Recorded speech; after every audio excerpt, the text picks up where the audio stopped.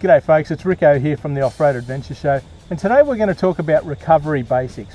Now before we get into the specific gear that we're going to talk about, we need to know what recovery gear is. If you're new to four-wheel driving, chances are you're going to get stuck, and don't worry, that's half the fun. It happens to all of us. But when you do get stuck, you're going to need some very specialised equipment to help you get out of trouble and back on the track, and that's what recovery gear is. So what is the essential bits of gear that you should never ever hit the tracks without? Well, number one on my list is a snatch strap. A snatch strap is basically a device that's used to join two vehicles, and it essentially pulls the vehicle that's bogged out of that bog. Make sure that you follow the link below and we'll show you exactly how you use that. Now when it comes to snatch straps, you're faced with a couple of choices. You've got typically an 8-ton or an 11-ton strap. Now if you've got a smaller vehicle like a Wrangler, a Vitara, something mid-size, the 8-ton is going to be more than enough, and to be honest, this will work on most vehicles anyway. But if you're going to be towing a camper trailer or something similar, definitely take a look at an 11-ton strap.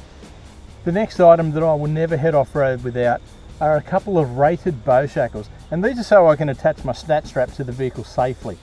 Now, not all shackles are created equal. What you're looking for in a bow shackle is a rating, and that's either a WLL or an SWL, which is working load limit or safe working limit. Now, for most four-wheel drives, a 4.75 or 4 3/4 ton shackle is going to do the job. However, if you do have a smaller truck, you can go with the smaller 3.2 ton shackles. Another item that I'll never ever head off-road without is a proper rear recovery point. Now, the golden rule of using a snatch strap is that you never ever put this loop over a tow ball. That is an absolute recipe for disaster. What I like to use is what we call a receiver hitch. Now this comes fitted with a 4.75 ton bow shackle, and that'll go into most 50mm receivers like your Hayman Reese or your genuine Toyota or Nissan bars. Here at the Off-Road Adventure Show, we're very big on safety. So the next item on our list of essentials is a recovery damper. Now the recovery damper is designed to sit on your snatch strap or your winch cable, and in the event of a failure, it helps to bring everything straight to the ground, therefore minimising the risk to you. If you'd like to see how to use this properly, make sure you check out our clip on snatch straps. One thing that you'll soon learn once you start four-wheel driving is that tyre pressures are absolutely critical when you head off-road.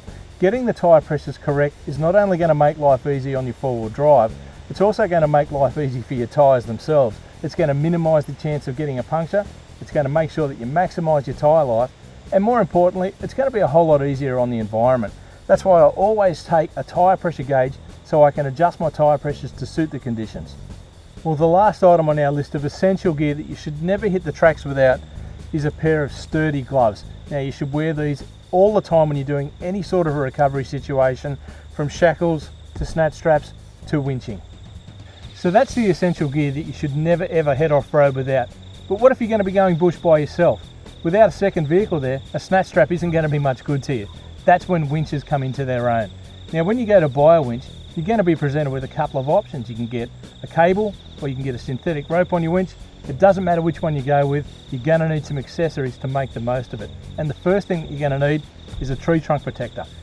A tree trunk protector is going to provide you with a good, safe, solid anchor point to winch from.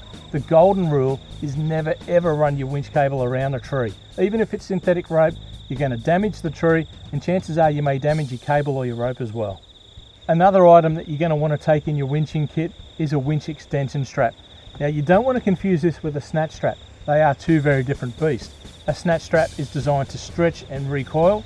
A winch extension strap has no stretch in it whatsoever, and it's perfect for those times when the winch cable just isn't quite long enough to get to where you need to go. A handy item to keep in your winching kit is what we call a snatch block. Now this is ideal for changing direction of the line pull of the winch, or perhaps even doubling up to give the winch a bit of a breather in some really tough situations. Make sure you check out our advanced winching techniques where we show you exactly how to use this. The last thing we'll throw in our winching kit is an extra recovery damper and maybe a few extra bow shackles just in case we need to perform an advanced recovery. Now if I'm going to be heading into the sand, I'll take with me a set of Max Tracks. Now the reason that I'll take these is they're a great tool for a quick and easy self-recovery, and I'll also always take a shovel, whether it's something compact like that or a long handled shovel. It's always a great thing to have on the beach. Now if you'd like information on any of the recovery gear or some recovery techniques, make sure you check out our website at offroadadventureshow.com.au.